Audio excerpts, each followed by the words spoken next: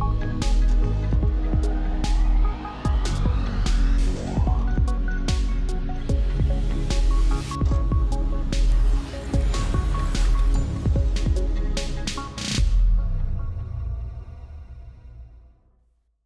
everyone, we are back. My name is Liz Cross, psychic medium. You can find me at psychiclizcross.com or on the Patreon at Remote Viewing and Beyond.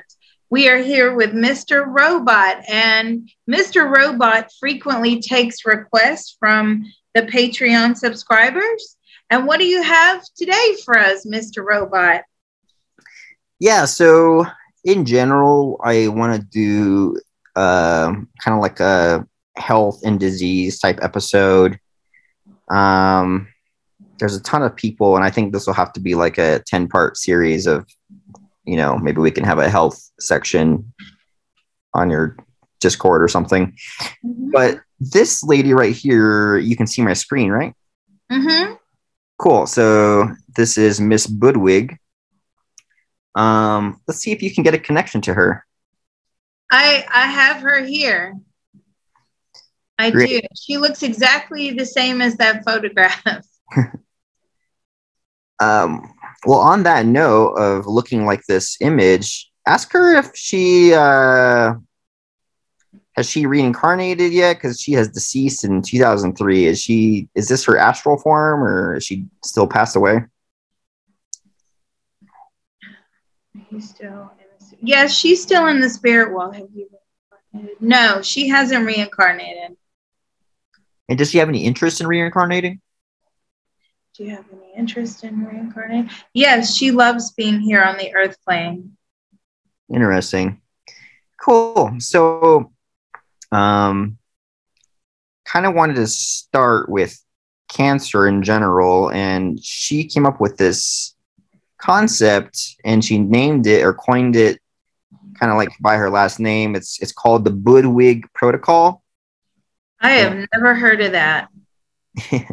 Yeah, it's just like health nuts, and people who are facing cancer would know about it. The whole concept is basically just low-fat cottage cheese blended with flaxseed oil. And you'd want like a nice high-quality flaxseed oil that you can get like at Whole Foods. And you blend the two together at a certain ratio. You'd have to read about it. It's basically a 2-to-1 ratio. But can you ask her, now that she's in spirit, if her recipe actually reversed things like cancer? Did your recipe actually reverse things like cancer? It helped, but it didn't reverse it. What do you mean it helped? It helped along with the conventional treatments. Okay. And this, so it's basically kind of like a smoothie. Does she think that this smoothie can dissolve tumors? Do you think that this smoothie can dissolve tumors? Yes, it can help shrink them. Okay. And does she think everyone should drink this, on a regular basis for health reasons? You think that everyone should drink this on a regular basis for health reasons? No, only those that are suffering with the early effects of cancer. So what exactly is in the smoothie? Yeah, so what's interesting is it's just cottage cheese and flaxseed oil, and maybe a little bit of water. But what you're doing is the cottage cheese, the sulfur binds and makes the flaxseed oils. There's something in the oil that she basically came up with. She figured out that it put like your blood into like I think it's like a positive ionic state or something. It's just about getting more ions into your stomach or your blood. Can you ask her if that's what it was all about? What's it all about? Getting your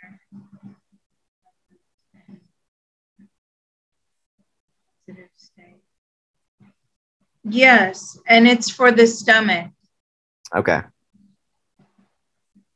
Yeah, so the idea is that when you have this any kind of really severe, I mean, it seems like it's geared towards cancer. You have this negative. I honestly think it's like an ionic state of your blood. I haven't read about this in a very long time, but I'm very familiar with this diet because I've tried it a lot because it's very tasty. But it helps, according to her studies. She was a biochemist, and she didn't just come out with this out of nowhere. She wrote a book about it. Does she know if it actually saved anyone's life? Well, she at any time this protocol.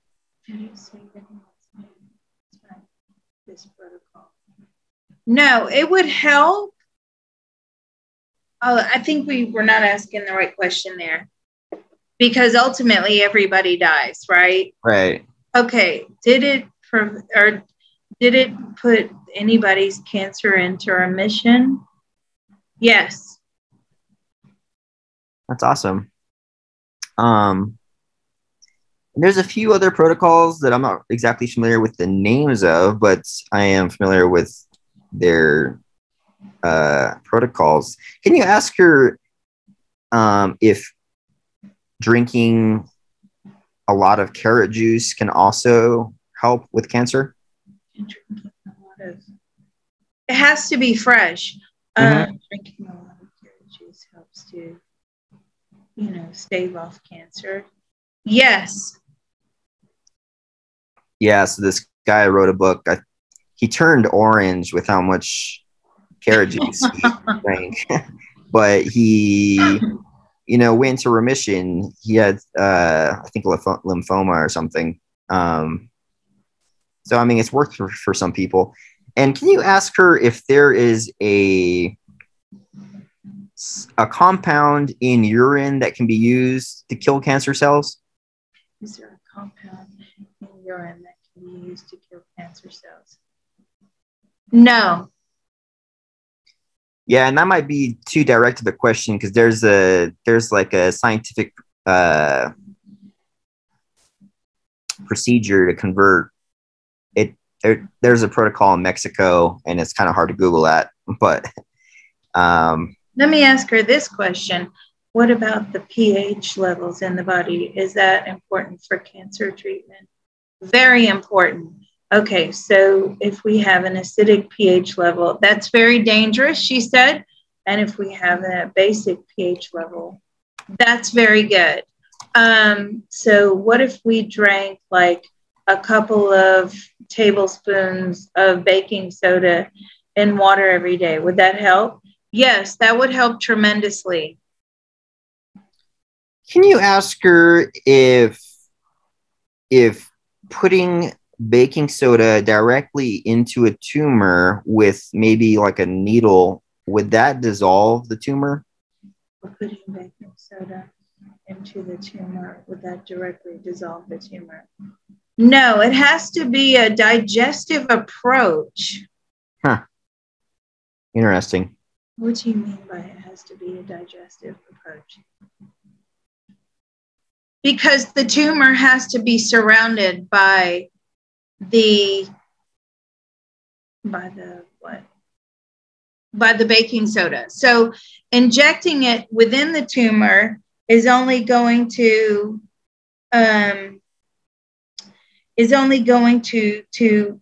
just kill that small portion, and then it can remultiply.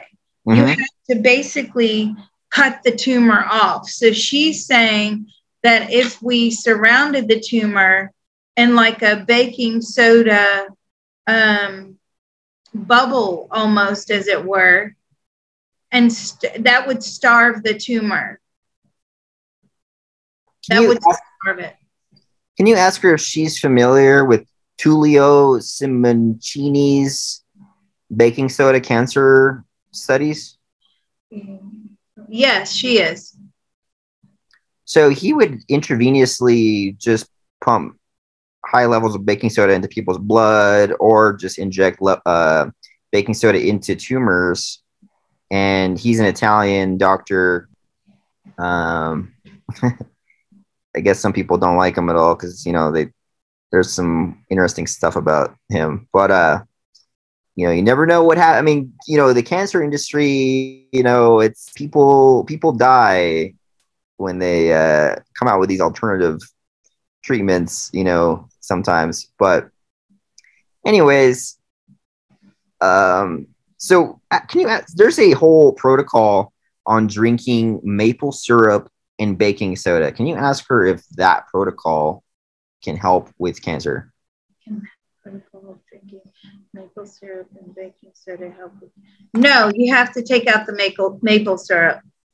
Interesting, because people assume that the cancer is striving to access sugars, so they add maple syrup to try and trick the cancer cells into ingesting baking soda. There's already natural sugars in the body. Mm-hmm. You don't need to feed the cancer more. Okay, interesting. And another thing that she might be knowledgeable on, can you ask her if B17, which is found in apricot kernels, can that cure cancer? And B17, which is found in apricot pits, cure cancer. It helps to isolate it, but does it kill it all the way? No. It can help with treatment. I actually know somebody that has cancer now, and they were trying to cure it with apricot pits, and it didn't work. Can you ask her if people are more likely to get sick from B17 than it helping? People are more likely to get sick from B17 than helping. No, it can help a great deal, but it has to be in moderation, and it should be used as a preventative. Okay, cool. Does it damage the liver? It can damage the liver. So the reason I asked it like that is because I don't know if it's B17 itself, but I know apricot seeds. I don't know if it's digested in a certain way, but it can be, I don't know if it's a precursor to a very poisonous material. I think it's arsenic or something. Yes, that's correct. Yes. Yeah. Can you ask her if people, is it just the fact that you're taking something that resembles arsenic that is maybe killing the cancer, or is it actually the B17?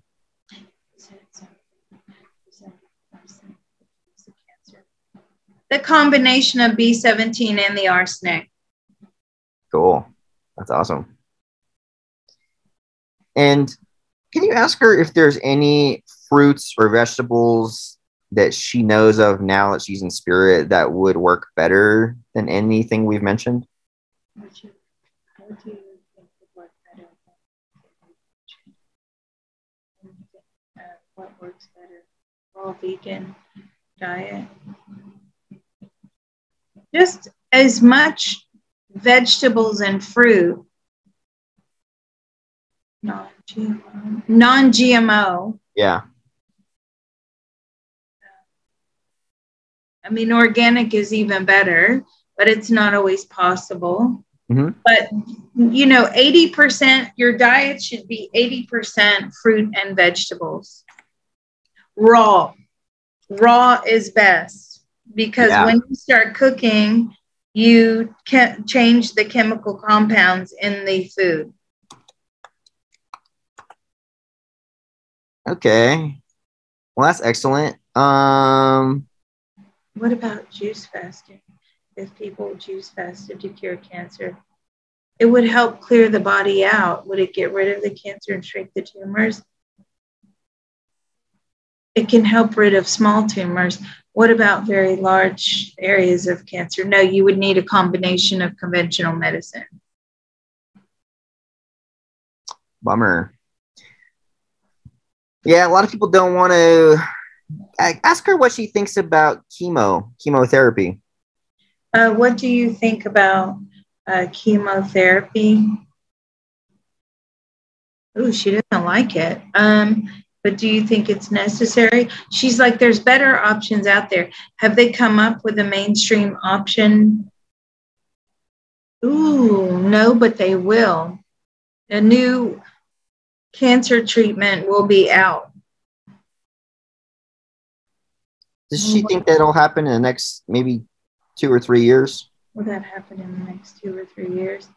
No, it's going to go into 2030. Okay. Will we just drop chemotherapy altogether? No, they'll still use chemotherapy and radiation. It'll take a while. Ask her if it's a good idea to use radiation or if it's, I mean, I understand the concept of chemo, but what is her perspective on using radiation for cancer? What's your perspective on using radiation for cancer? It's very effective. Because it kills everything. Right. Yeah. What is your perspective on proton therapy? She's not so into proton therapy. What does she think about like energy healing for cancer? What do you think about energy healing for cancer? No. No dice. No. It's a placebo, she says. It won't last long. It'll always come back. The treatment has to be consistent and it has to be over a long period of time. Yeah. Well, the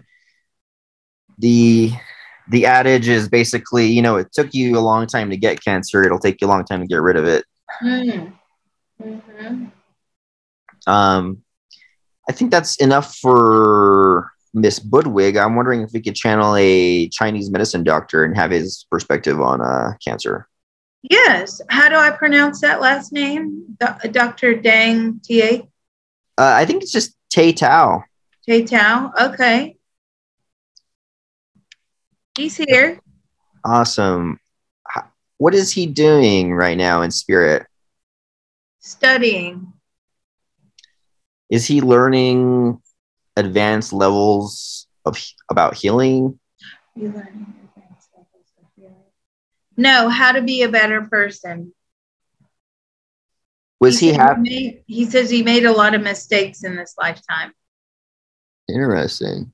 And how is he learning? What is his learning material? Is he is he accessing universal knowledge, or is he kind of like reading books? Accessing knowledge. It's like a download from source. And what does he plan to do with that new knowledge?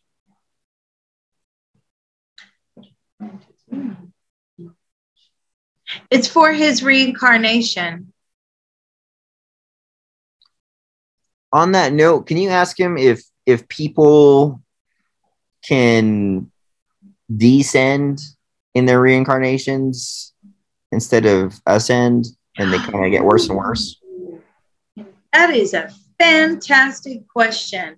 Well done, Mr. Robot. I love that question. People descend.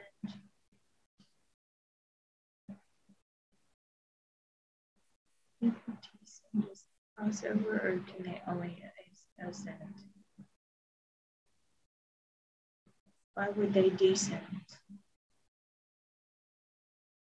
Ooh, they can descend. Is it common? It's very rare. They do descend when there's so much spiritual darkness within the soul. And he's saying if they become too dark, they just return to dust. Or they just turn into dust. Ask him if darkness equates evil. If darkness, what? I'm sorry. Does darkness mean evil? Does darkness mean evil? No. Ask him where darkness comes from. Where does darkness come from? The other side of the universe. Ask him if darkness cares about pulling us into it. Does darkness care about pulling us into it? That's its main goal. And would he say that darkness has the equivalent power as source energy or white light?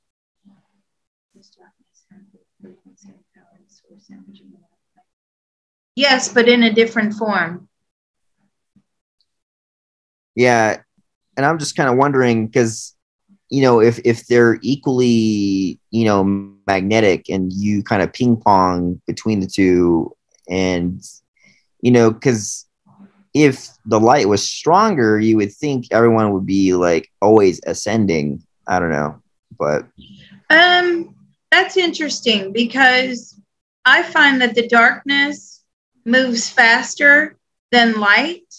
Yeah. I find that the darkness is more profound than light, as in we pay attention to more of the dark than we do the light, because the dark, for whatever reason, it's really bad. We have these bad experiences in our life, these bad events. We witness them. We're victims of it. We're perpetrators of it. It seems almost more powerful than the light. Why is it so difficult for humans to act in the light? And he says that's because the darkness is always trying to pull them over. Ask him what he thinks about the Adam and Eve story with the snake introducing sin into people's lives. Were people originally, or I should say, were like consciousnesses in the universe originally like free of darkness, and then we were interested in like knowledge, and we found darkness?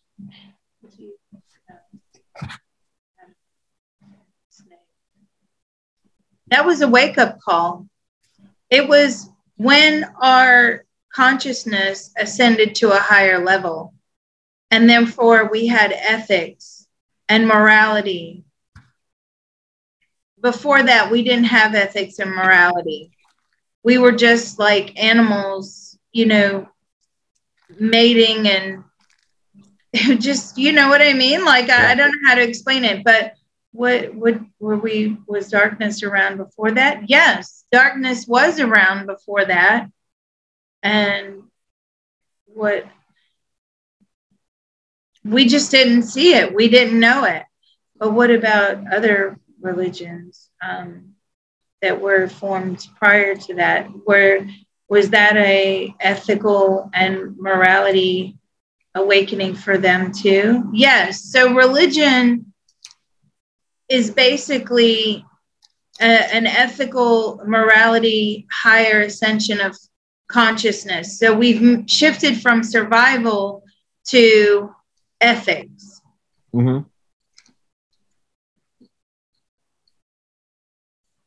Interesting. Can you ask him if he knew we were going to channel him today? No, it was a complete surprise. Is he okay with that? Are you okay with that?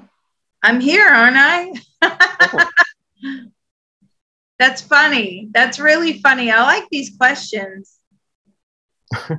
Just trying to get into their head a bit, since they're higher dimensional, so there's a lot more facets to their thinking than a common three-dimensional being. So these little things are, they kind of clue into what life might be like when you're non-physical. But anyways, can you ask him what he thinks about traditional Chinese medicine now that he's had a whole life of it?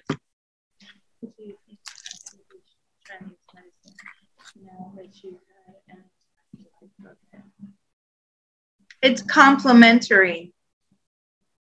He doesn't think it works better than Western medicine? Do you believe it works better than Western medicine? No.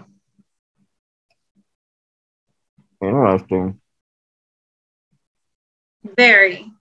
Why do you think Western medicine is better? Because Western medicine has moved forward.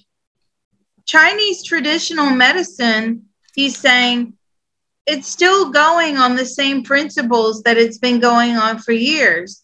Whereas Western medicine is making lots and lots of discoveries, modifications.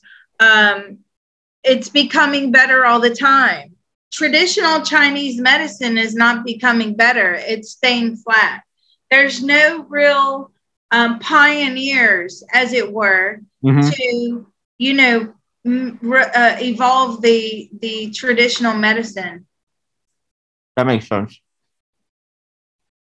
Could you ask him if Chinese medicine works better than Ayurvedic medicine? What is that? Ayurvedic? Yeah, Ayurvedic. What is that? It's basically like Indian, like red dot Indian, Eastern Indian medicine. Okay. So as in like India, not Native American. Okay. Do you believe that Chinese medicine is better than the Indian Ayurvedic medicine? They're about the same.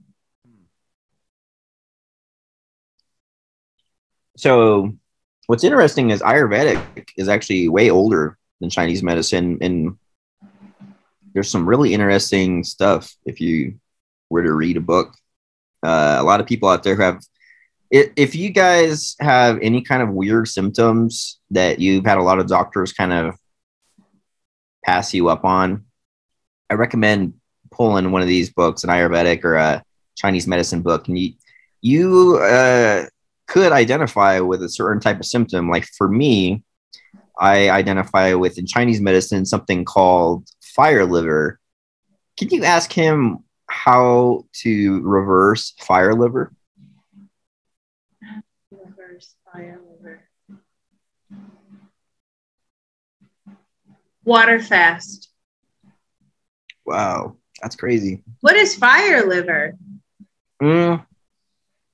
So on the scientific level, it would be the belief that your liver is like inflamed, but from the Chinese medicine perspective, it's that everything is a balance between cool and heat, like all your organs. And the argument would be that I've ate too many spicy things, and certain things have too much heat. And people can fall on the other side of the spectrum where they have like their lungs are too cool and they might get an issue like pneumonia or something. It's all based on like hot or cold on like the organs.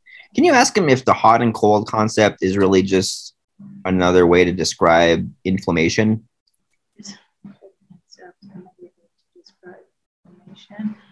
It's almost like it's a way to describe diagnosing a problem. Yeah. So there's a problem there.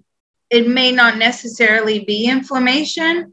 It may be something else. It could be cancer. It could be some other type of virus or disease. It's a way to, it's almost like it's an energy thing where they assess each organ and feel the temperature of the organ. Yeah, so they actually use this electric probe and they run electricity through each meridian. And that's actually how I kind of found out about energy meridians. Can you ask them about how that works? The energy meridians that they test for in Chinese medicine, if they're non-physical or are they actually physical things that they're testing? Okay, sorry. What? Let's break that question down simply. What are we asking? So, can you ask him if energy meridians that they can test, are they physical or non-physical? Physical or non-physical? They're physical. The energy meridians. Mm-hmm. And why can't Western medicine find evidence of these meridians? Why can't Western medicine find evidence of these meridians? Because it's not in line with their thinking. Mm-hmm. But it's about the energy flow. They need to test for energy flow, but they don't do that in Western medicine. Right. And that's that non-physical aspect that I'm trying to get at. I'm just wondering, because the energy flow is definitely there. Ask them how we can test for this energy flow. How can we test for the energy flow? Would it be like a Doppler? Almost like a Doppler. Almost he's showing me some sort of like Doppler. You know, something that you put on and it goes doot, doot, doot, doot, doot. Something like that almost. Is it a little needle that kind of goes left or right? Is it a little needle that goes left or right? No. Huh. It's something like, I don't know, it makes a sound when it picks up energy. Okay. So it's something that we can physically measure, our energy flows and blocks. Something that we can physically measure our energy flows and blocks. Absolutely. Now, let me ask this question. Somebody's come out recently with the fact that the most important meridian line is like the vagus nerve. Is that correct? No, that's not correct. I'm not sure if I asked that question correctly, but somebody did ask me that, something to that effect. Mm-hmm. Can you ask him if our life force as human beings, is all of our life force kind of in our stomach area? Is all of our life force in our stomach area? Yes, the solar plexus. Ask him if the solar plexus is also referred to as the lower dantian. Solar plexus is also referred to as the lower dantian. Yes. So, yeah, in Chinese medicine, they kind of say your life force is right around this area. Like they kind of put it kind of like as if it's like your soul energy, like your whole existence. That's absolutely correct. Interesting. Let me have a look at that. Upper dantian, is that where the soul energy is? No, that's where the consciousness is. So the conscious mind is up in the upper dantian. Uh-huh. The middle dantian, what is there? The middle dantian is the subconscious, and the lower dantian, that's where the soul is. So you always have those three things. You've got the conscious mind, the subconscious mind, and the soul. And so on that note of having these three aspects, can you ask him if there's ever a time when a person, their consciousness is detached from their soul? Ooh. Sorry for a time when that person has the consciousness to detach from the soul. Yes, there's several occurrences. Your consciousness has to detach from your soul when you experience extremely traumatic events, especially when you're younger, when you have to experience extreme pain.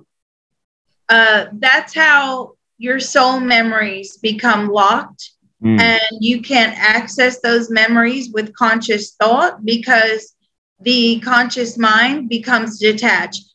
That is an excellent question. That's awesome.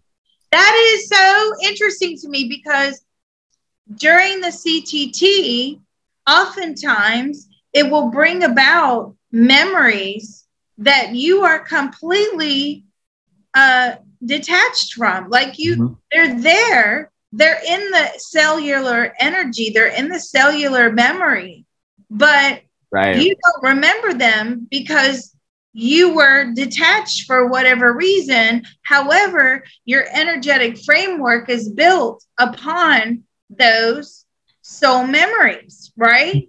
And upon that energy of those traumatic events. So oftentimes, you know, we detach, we lay down that foundation, and then it's really evident, those memories are evident most specifically when we enter into relationships with people. And whatever that energy is that's laid down within you, it attracts, you know, that type of person to you. So if you end up in a very, you know, difficult relationship, if you end up with a narcissist, if you end up with an abuser, if you end up with, you know, an addiction, an addict or something like that, that's as a direct result of the events that you experienced at a very young age. That energy attractor was laid down within you. And that's because you detached your consciousness.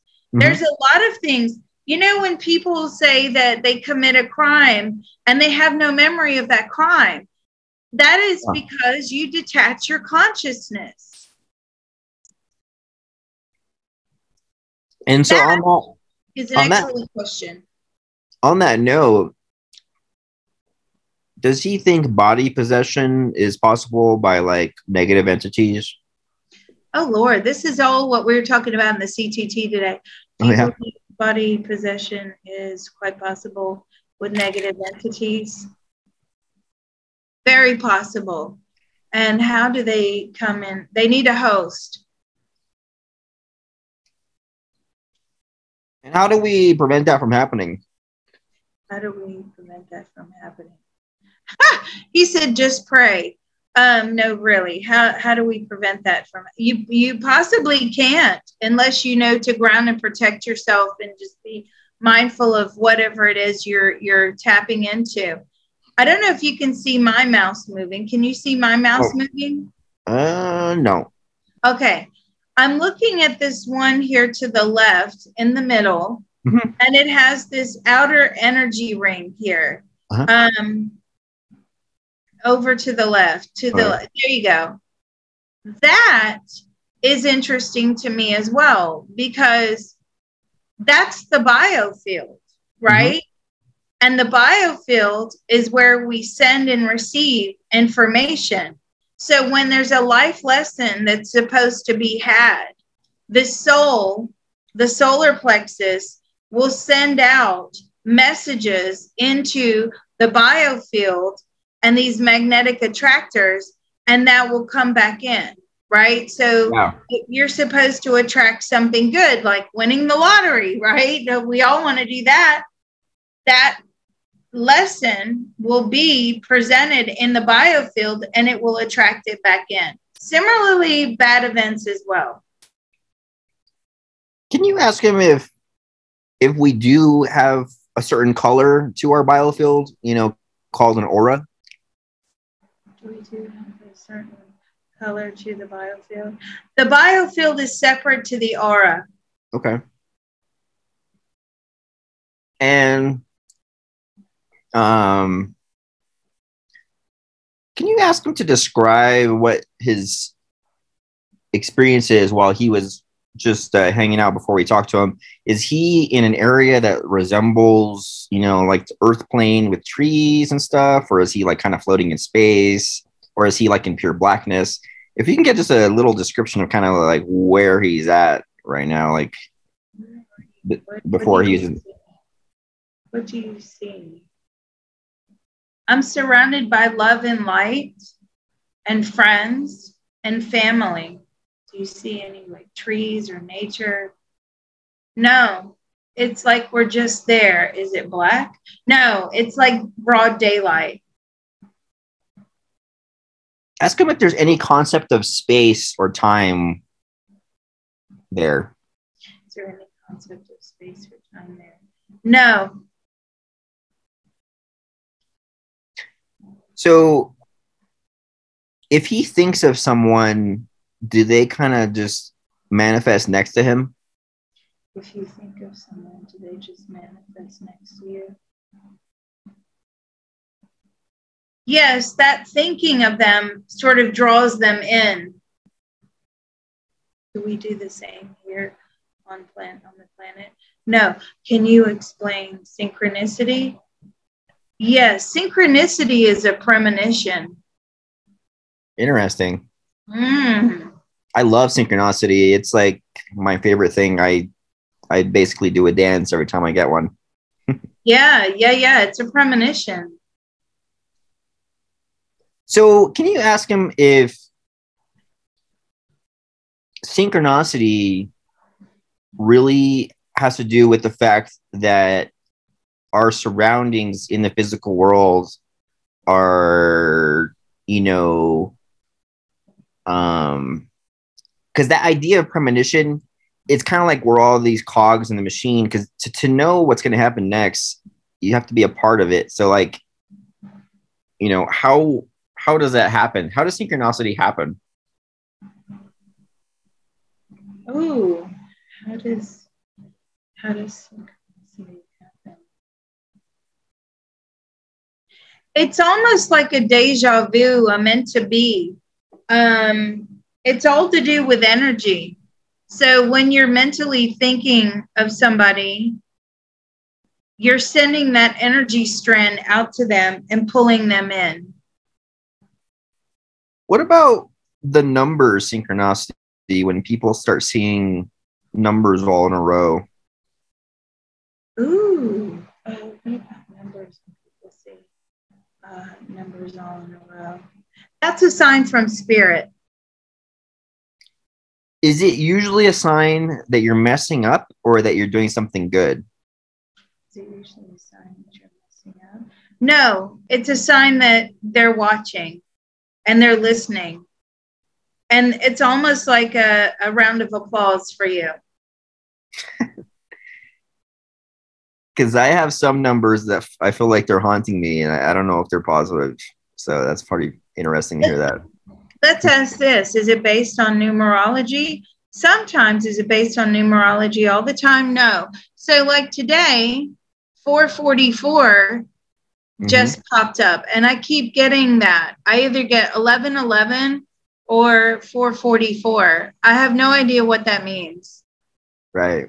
What It does he means say I'm on about the that? right path. He just said it means you're on the right path. Congratulations. I'm like, okay. Do all synchronous numbers mean you're kind of on the right path, or should you try to dissect their differences? Yes, it means you're on the right path. Okay, so people shouldn't get caught up in like 111 being different than 444. Should people get caught up in one being different than 444? No, it all really has the same meaning. Awesome. That's a good question. You're asking a lot of excellent questions. Thank you. Trying. Can you ask him what he thinks about this picture right here, this Kundalini area? Why does this area vibrate when people are in deep meditation?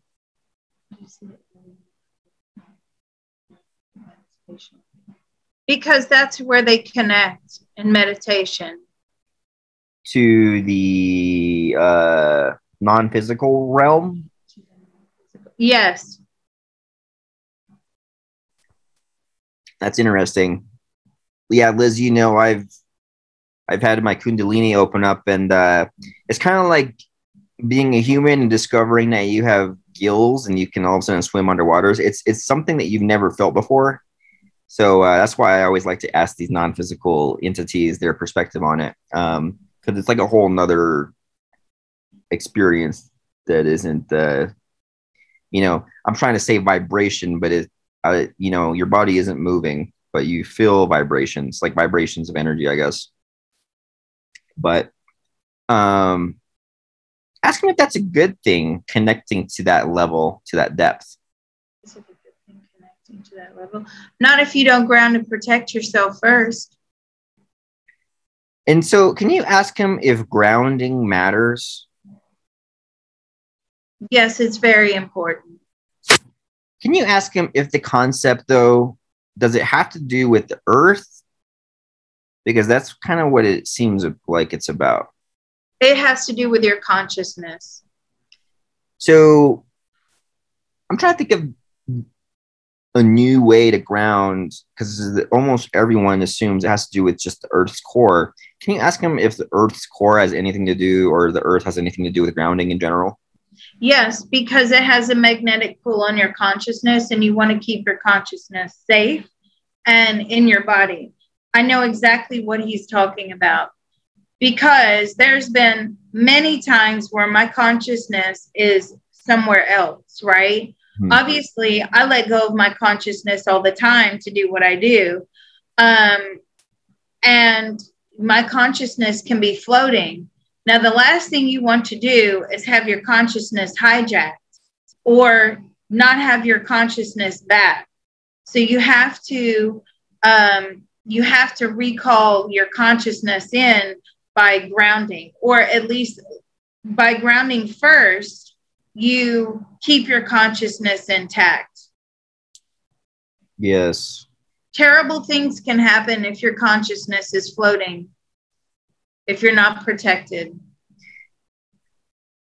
Can you ask him if our imagination, a lot of people when we're grounding, most people are just doing it with your imagination, but ask him if that is as good as asking for, source to do it, or like a spirit guide to help ground you. Should we ask source ground us? Yes, source can ground us, but we also need to manifest that verbalizing, that thinking of ground and protect, that sets the intention. Okay. So the intention is equally has an equal weight to actually getting assistance from your non-physical friends. This intention, how important is intention? Extremely important. It's probably the most important aspect of connecting. So the reason I ask it in that way is because, if you're deep thinking, you're wondering about this, you might say, just because I say I'm protected, does that truly mean I'm protected? Just because I say I'm protected, does that truly mean I'm protected? No, you're not protected if you don't surround yourself in the ball of white light that comes from source. And that surrounding, let's just call it the action of surrounding, is that something we're manifesting through our own intention? Is that something we're manifesting through our own intention? It's almost like that intention calls source down to assist and protect. Okay. It's a commitment to source. What does he think about source energy? It's beautiful. Does he enjoy the whole plot of existence? Yes, even though there's a lot of suffering, overall it's necessary. Ask him if he has any intention to ascend. Yes, that's his goal. That's what he hopes to do. And does he feel like there's a hierarchy amongst non-spiritual or non-physical beings where some are a little bit higher? Is there like a hierarchy where kind of like a caste system where he might not feel, is there perks to being more ascended? Are there perks to being ascended? Absolutely. Is there a hierarchy? Yes, multiple levels of hierarchy. Can you ask him if there's a barrier that he runs into that he wouldn't be able to get past this barrier unless he was at a higher level of being? Is there a barrier that you run Two. Yes, all the time. And can you not go higher because you run into this barrier? Yes, it's very protected, each ascension level. That's really interesting.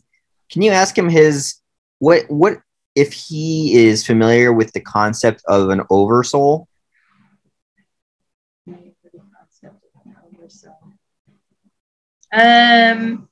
He doesn't necessarily believe in it. Okay. What does that mean? Can we channel I think you had more fun. We had a Trev. Oh, not him again. Yeah, Trev was this guy. Oh God. And Eridif was this guy. I prefer Eridif to the lizard. Yeah, let's chat with Eridif real quick. Okay. Let me know when you got him. Yeah. He is I guess he's had some lifetimes as a Palladian, right? Can you ask him if that's correct? As a human? No lifetimes as a human. Have you had lifetimes as a Palladian? Yes, multiple. Interesting. Can you ask him what is an oversoul? Oh God, what is an oversoul? It's where you're living many lifetimes simultaneously. Yeah, so the concept is kind of like there's this brain basically of data, and we are just like these little legs or tentacles of these little spots of light, and we're all just sending all our information up to this grander soul. And that's kind of where the idea of like we are living in, multiple times and multiple people at the same time comes from. Can you ask him if health has anything to do with providing the oversoul information? Does health have anything to do with providing the soul with information? Yes.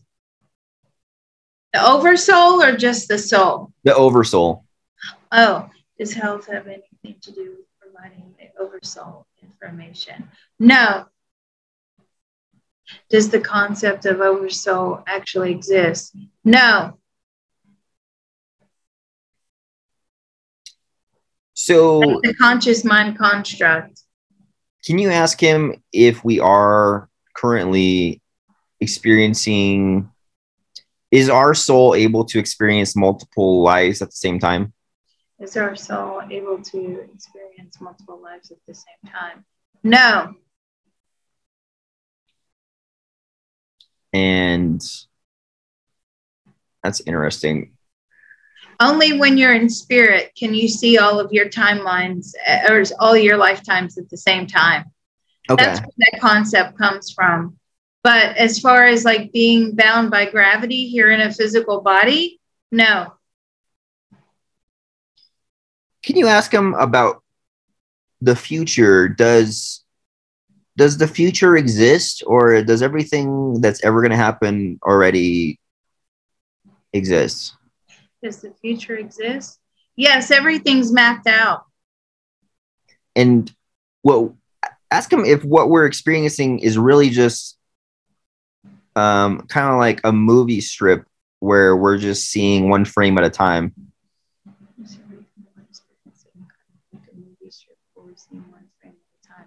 That's a good way of putting it. That's what he said? Mm-hmm. Because I have no idea what that means. Well, because a movie reel has the whole movie printed on the film, and what you see is only what's cast on the screen, at that second, each second at a time, or 30 frames per second usually. But can you ask Eridif first off what he thinks about Bashar, the alien Bashar? I want to be human. He wants to be human? I want to be, yeah. I want to be. It's kind of like making fun of Bashar. I want to be human. Does he think Bashar's information is accurate? I think Bashar's information is accurate. Yes, to a point. So one thing I'm thinking of right now is Bashar said that there's actually basically a frame rate of reality, and it's like essentially like billions of frames a second, kind of. I'm just wondering what Erudif thinks about that. No, it's just constant. So there's no still. So Bashar explains reality as a bunch of completely like stationary moments that are all connected, and your consciousness is just flowing through them. What does Erudif think about that?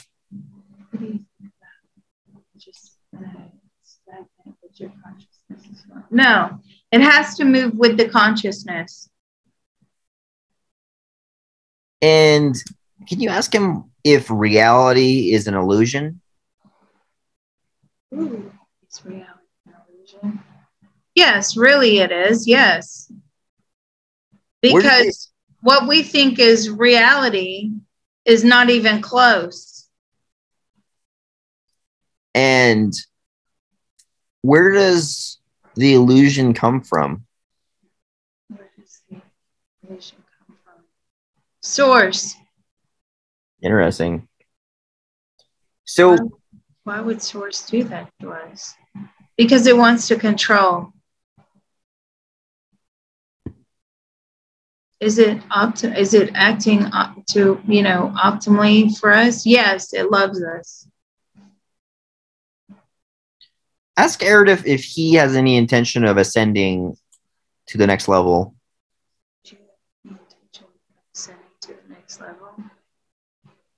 I feel like Erudif's already at the highest level.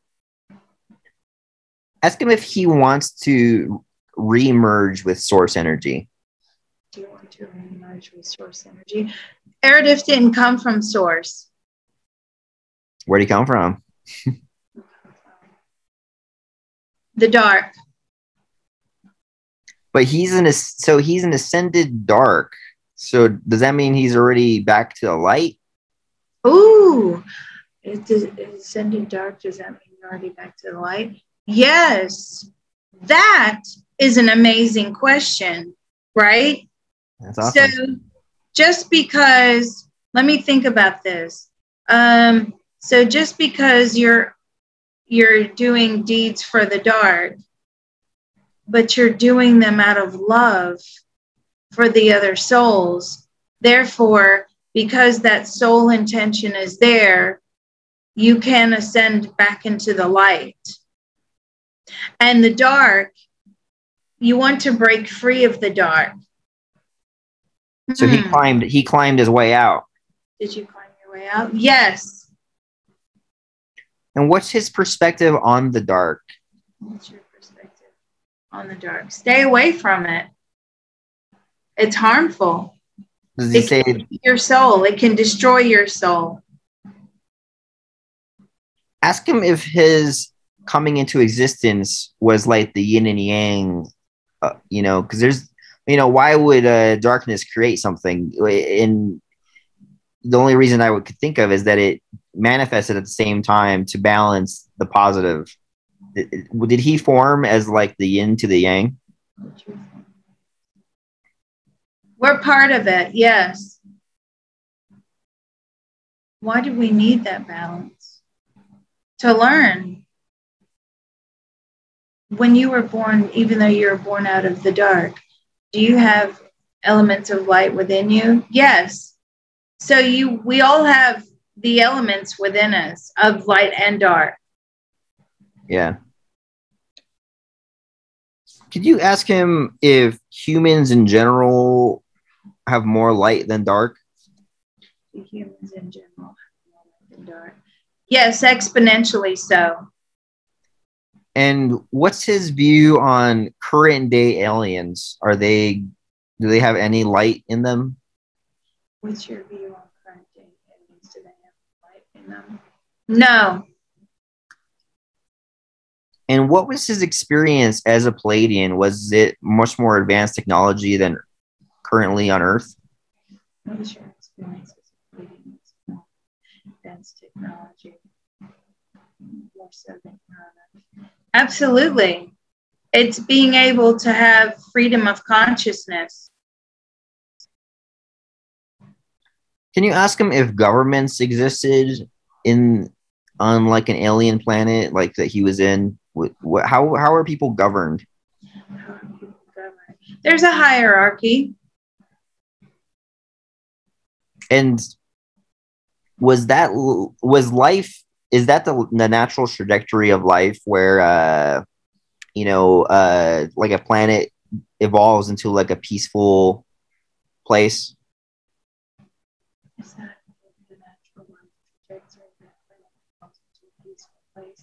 Yes. Can you ask him? That's the ultimate goal. Interesting. Peace. Yeah, peace. Can you ask him if there's any alien bases on Earth right now? Are there any alien bases on Earth right now? No. Or under the sea? Or under the sea. Yes.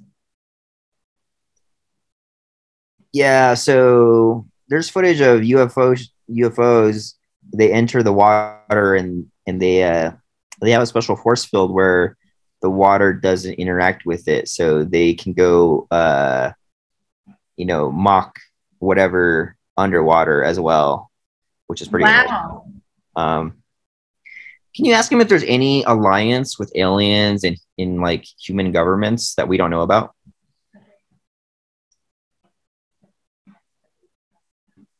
No. Does he think that human governments are scared of aliens? Very scared. Because they do is what they please. Can you ask him if there's any alien base on the backside of the moon?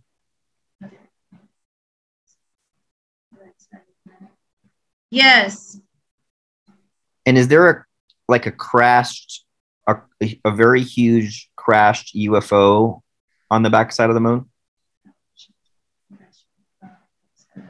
There was at one time, yes. And was one of the NASA excursions purpose to go and view that crashed UFO?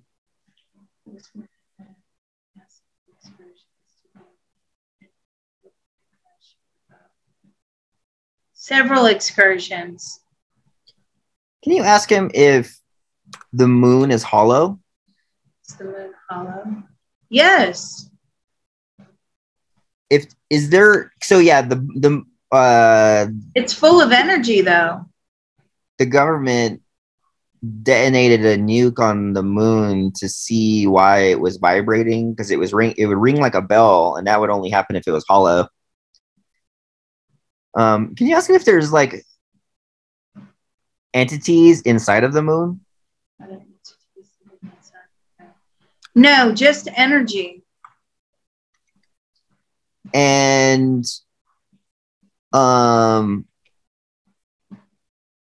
so as a little bit of an aside, I forgot which 17, I don't know which number it is, but it's the highest number plus one, because it was like the secret mission. So I forgot what that is. I don't know if it's 20. I'm trying to figure it out. Let's see. But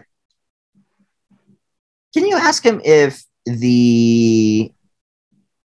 I have a great question for him. Let me see something. There's footage on YouTube, and it's claimed to be footage like stolen from NASA of like the last. Or can you ask him if there's footage that has been leaked of alien artifacts on the moon on the internet? Is there footage on the internet that was leaked of alien artifacts? Several. Yeah, there's a really good clip. I was really hoping I could find it in time. Did Apollo 12 come across that crash? The Apollo 12 witnessed some sort of event on the moon. And what sort of event did it witness? It witnessed a war. Yeah, there's. Can you ask him about the big face on the moon that everyone knows about? If that's actually, did it used to really be a big face, or is it just a natural formation? It's natural. Okay.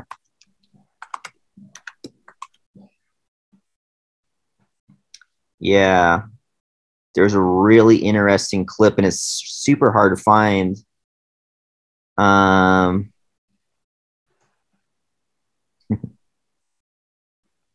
I wish I could find it very quickly for you. This stuff is like scrubbed from the internet every once in a while.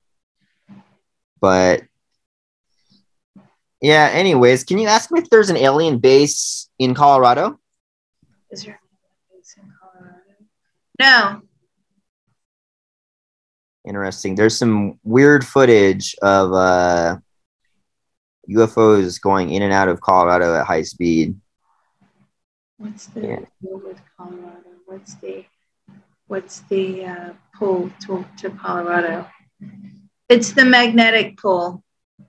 Do you use magnets? Yes, they use magnets to fly. Was there a alien base under Los Alamos, New Mexico? No. Interesting. This other guy says there was one. He's like an ex-CIA guy, but they might have left because they were Los Alamos labs. They were drilling down to do experiments to observe this alien inhabitants, and they like caused a cave in, and then the aliens like attacked them, and there was like a mini war. Supposedly. Did that happen? No. Interesting. And can you ask if Erudif has any reason to lie to us? Yes. Yeah. Why would you lie to us? To convince you I'm like a human. Tell him we don't care if he's human. We actually prefer that he's ascended. We actually prefer that you're ascended. Thank you. Yeah. Well, this footage seems to have been erased from the internet. That doesn't surprise me. Yeah, very interesting stuff. Can you ask him if the footage was basically like really pretty castle type structures? Can you ask him if there's any castle looking like structures on the moon of Earth's moon? Structures. No. Or did they maybe get destroyed? Did they get destroyed? Yes, a long time ago. I feel like humans destroyed them. Yeah, makes sense. Our telescopes keep getting better and better, and they obviously don't want us to know much about it. Can you ask them if there's any alien life on Mars? No, we've all left. So there's pictures of glass tube-like structures on Mars. Can you ask him if those glass tube-like structures indicate that a lot of the life was under the surface?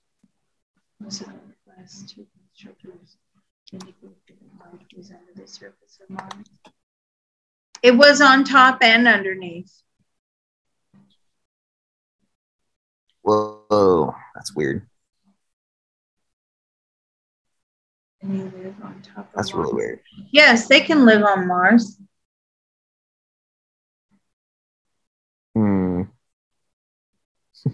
So Google isn't working, and it always works now that we're talking to an alien. Isn't that weird?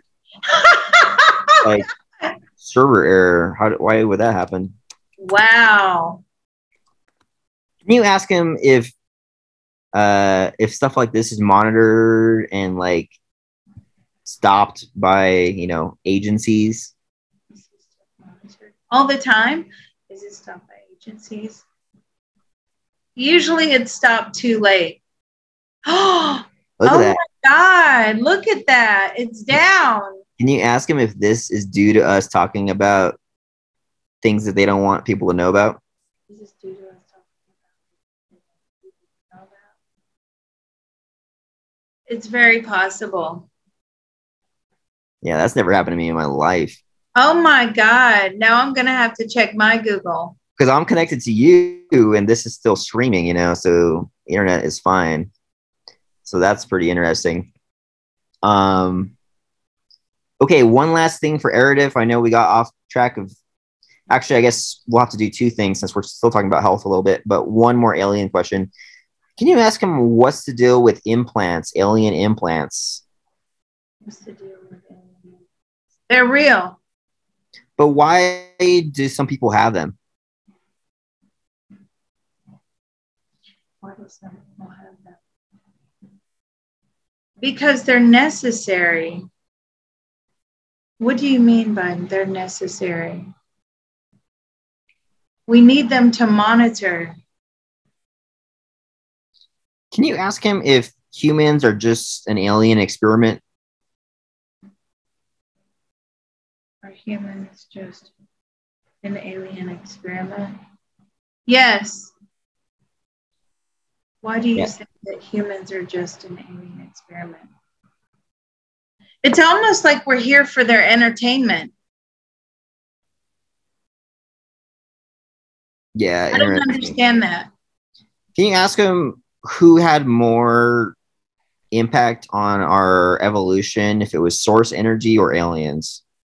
What had more impact on our evolution? Source energy or aliens? Source. And for our actual evolution, was it modified? Was our DNA modified by aliens? Was our DNA modified? No. And when they monitor our with with probe stuff, does it have to do with preserving their genetics, like their ability to recreate, procreate?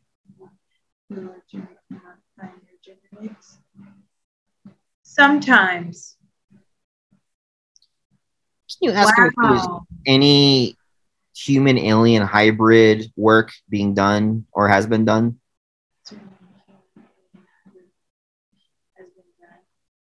We cannot clone.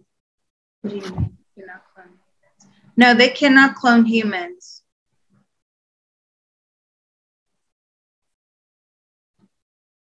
So I've read some interesting stories about people who have been abducted, and one of the stories was essentially that this guy got put into a machine, and the machine pulled his soul out of his body, and he seemed to think that they might have put his soul into a different body. Can you ask him if that's possible?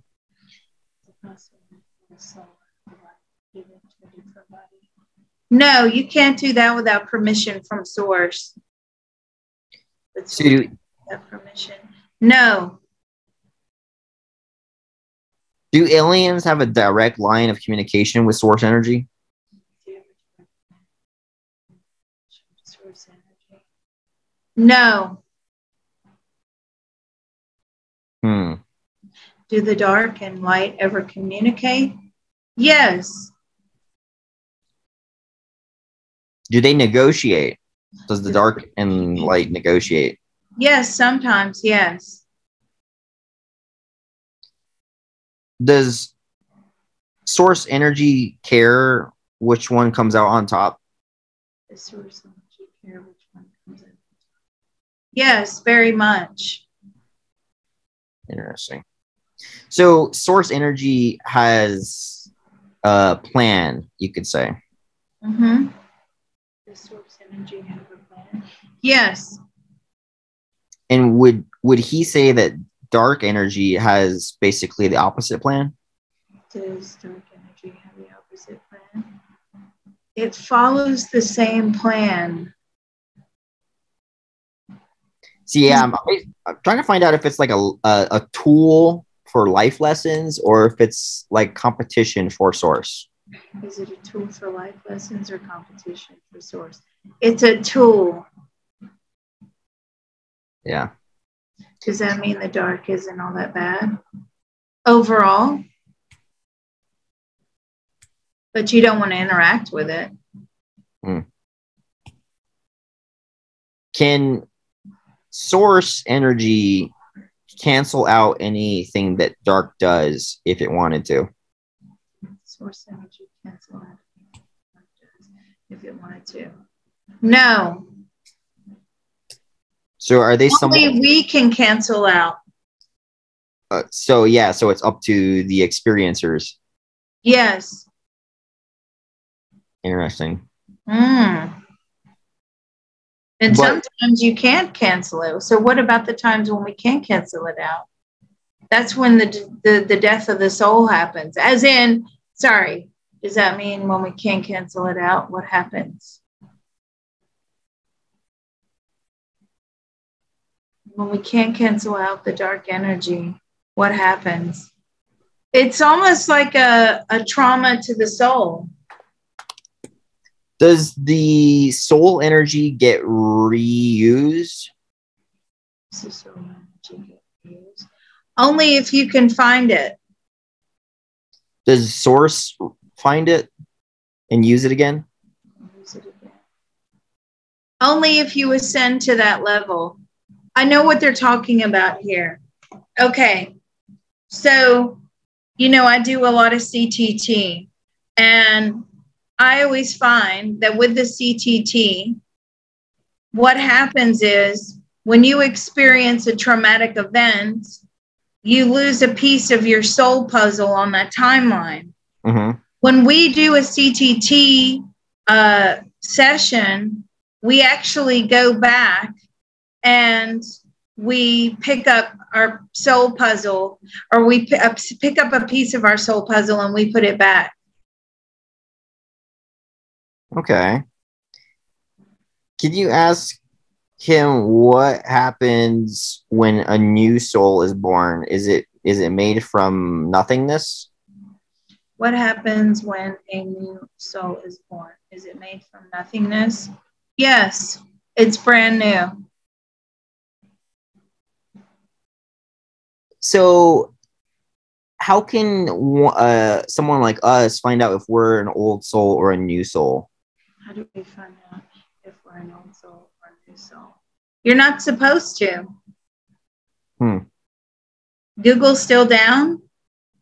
Yeah, I'm not having any luck with Google right now, but crazy.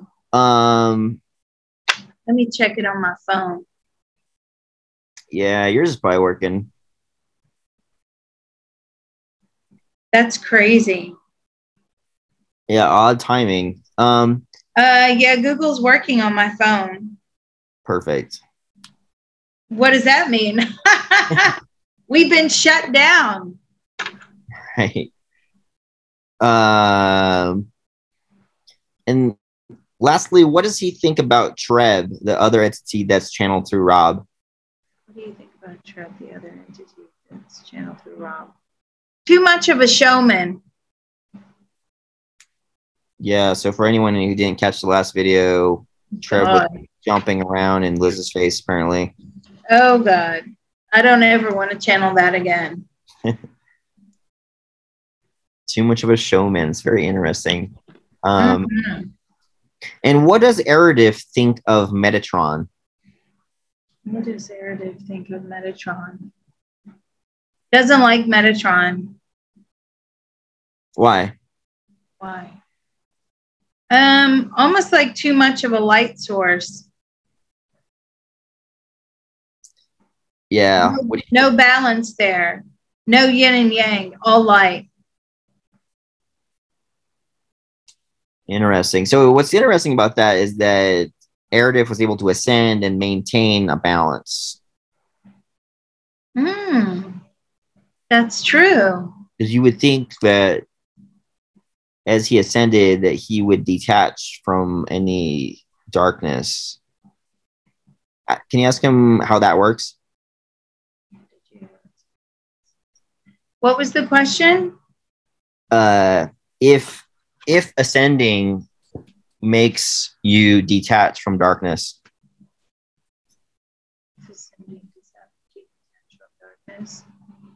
Yes, but because Eridif was born from darkness, he will never fully detach.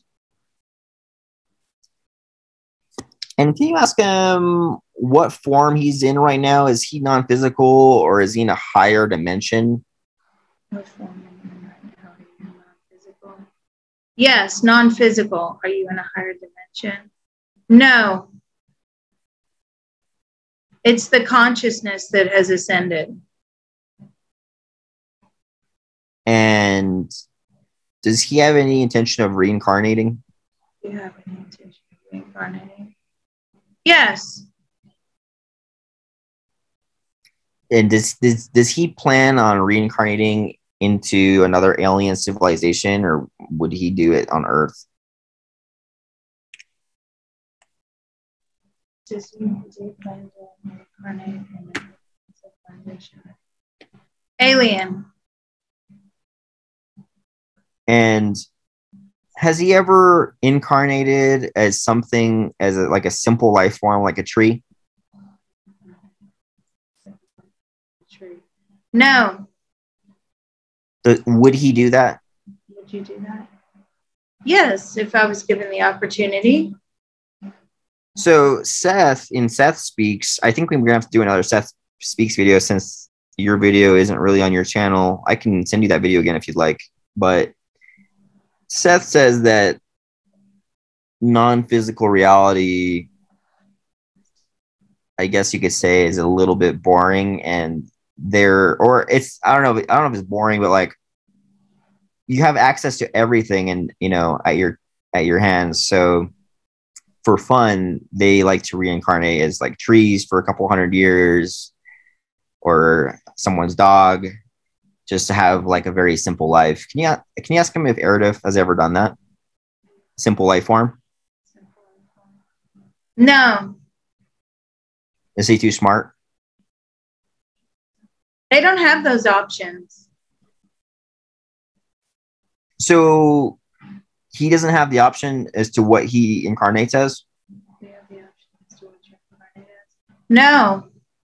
Do we have the option as to what we are to reincarnate as? No, not once you're human. Do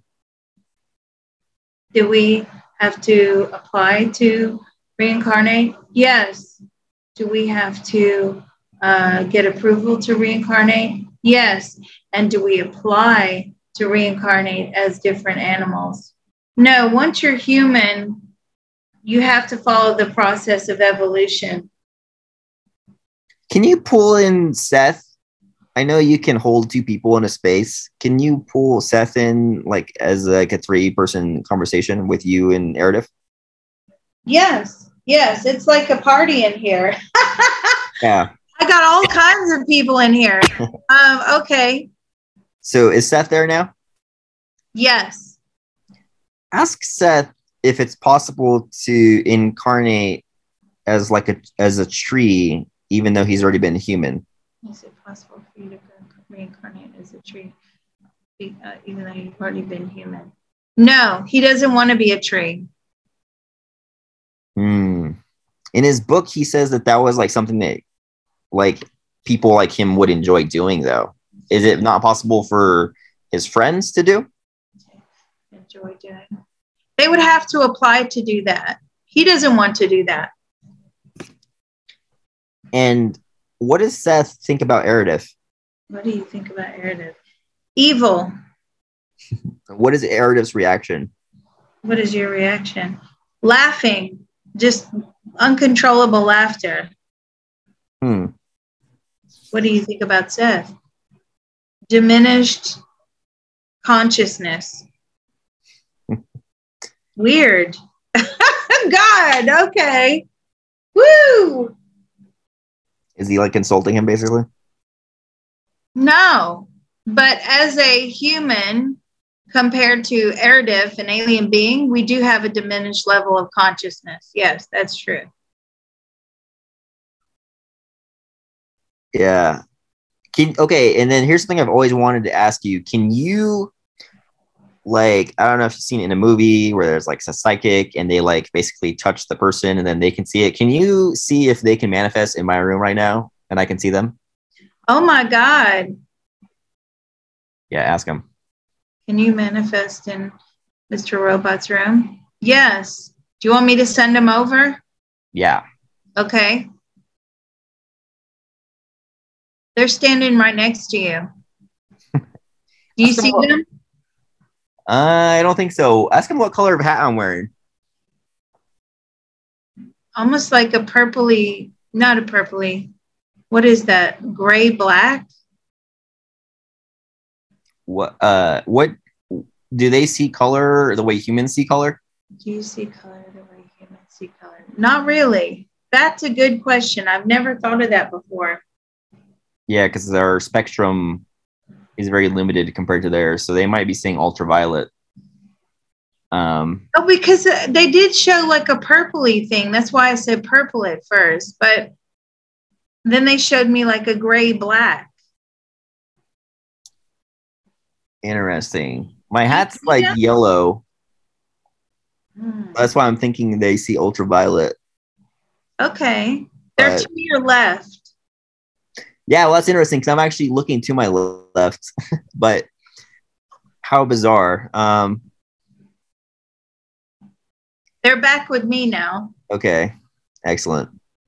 Yeah, I really wish I could experience That's weird, isn't it? Well, you know, I've done that before. When people come through for a reading and they say, oh, you know, I'm a medium, I'm this, I'm that. And so what I do is I'm like, oh, okay, well, let's test your abilities, right? Yeah. Not that I disbelieve them. I just want to see how strong they are. And so I will send somebody over to them and I'm like, okay, describe them. Most of the time they can't. Only one person actually described who I sent over, which was, I don't want to say, because if anybody's listening to this, the person I always use. But anyway, they actually somewhat described that person. So you would start off by like, is the energy male or female? Do they seem tall? Do they seem short? Do they seem thin? Do they seem large? That's how you would start out. So I have done that before, but only one person actually reported the correct feedback. And all the times I've done that in a reading. That's awesome. Because if you're a medium, right, you're going to pick that up. Yeah. You picked up the energy to the left of you, though. Yeah. Yeah,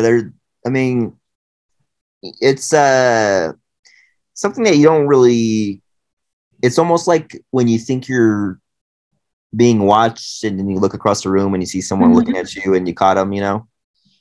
But in my room, you know, I don't have the third eye open or whatever, and I don't see anything, but no, I understand. Something looking at you. Yeah, they were standing to your left, right next to one another and probably about a foot away from you. Interesting. Ask them what they thought about that experience. What did you think about that experience? It was silly. It's funny. That's awesome. Ask them why I couldn't see them. Why couldn't Mr. Robot see you? Because you're not a medium. And can I be attuned by a medium to see like a medium? Ooh, can you be attuned? Can he be attuned by a medium to see like a medium? No. Wow, that was a good question.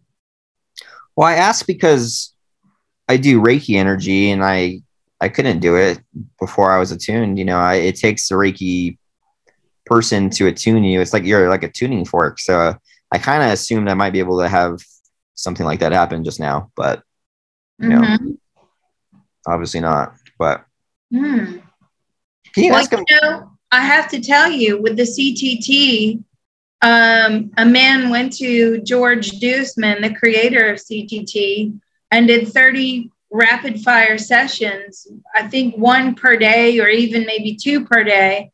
And George always reports that he was remote viewing better than anybody on the planet. Mm-hmm. But yes, that is true. However, I think you have to have some abilities there in the first place. Yeah. And on that note, can you ask Seth what he thinks about CTT? What do you think about CTT? It's dangerous. It can traumatize people if you don't do it correctly. I've always known that. Yeah, because if you don't word it right. Well, some of the experiences are awful. Like, for example, today I did one where a woman was thrown on a fire. And what is so interesting is that as a female, and we've had many past lives as both, you know, either male or female. And I'm sorry to the gender crowd, okay? I'm just reporting it as I find it. I don't go back into past lives, or at least I haven't found yet where somebody had been trans in all those hundreds of years ago. As soon as I find that, I will obviously report it. Right. But the female plight is real. And you go back, and in fact, she asked me today to go back into caveman times, and it was real then too. Women were raped, women were beaten, and this continued on all the way. Obviously, it even continues on to now. Now, I'm not saying that men are not beaten and men are not raped. I can firmly attest to the fact that working for the police, I have taken many phone calls where men have been victims of rape by other men. Okay. Where, in fact, I'll never forget this one incident where it was an American tourist in London who was walking home from a club, or walking back to the hotel from the club, right in the middle of central London. And he was abducted by a car full of men, and he was gang raped by all of them. So I'm not saying that men are not raped, because of course they are. But certainly, as I'm looking in these lifetimes of women, when I'm, you know, we uncover lifetimes where there's a female, a lot of times the hardship is really unreal. It's hard to take. So if you're particularly sensitive to certain types of issues, you know, the CTT can be dangerous. Right. And men as well. Men have different scenarios, though. I find with men, they're more like brutes, and they're fighters, and they're in wars, and, you know, they're in battles, and they're in tribes. And so it's more, especially when you're going back all those years, you find that men are the fighters, but women were treated quite badly.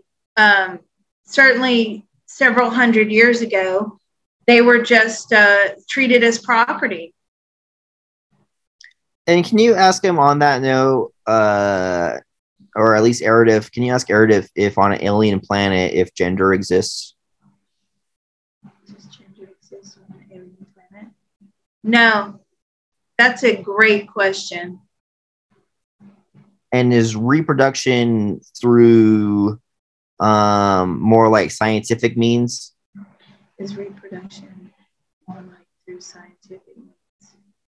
Yes. Interesting. And it's almost like a 3D printer. Yeah. Have you heard that before? No, but I can imagine it. It's, you know, very advanced. They look alike. Yeah. And can you ask him on that note, when these beings are manufactured in this way, are they given a soul?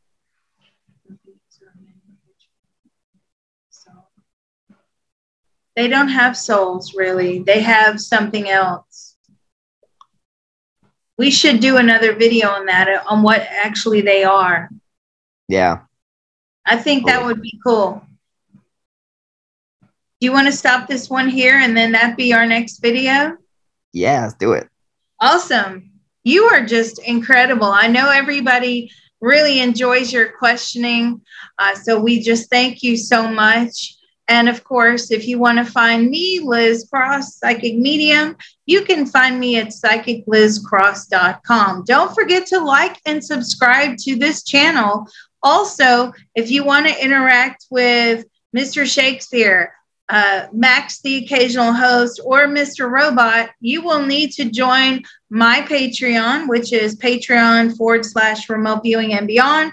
You should come join us. We have a really nice, positive group, and they pick up the suggestions for the videos in the Discord and on the Patreon. So thank you very much for listening.